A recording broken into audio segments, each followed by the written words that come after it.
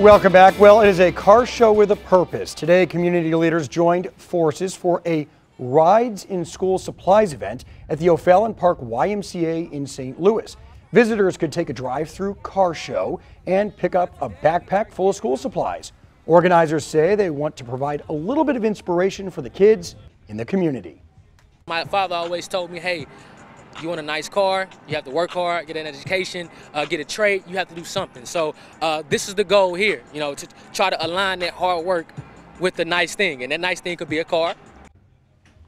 Today's event also raised money for a scholarship for a local student and teacher.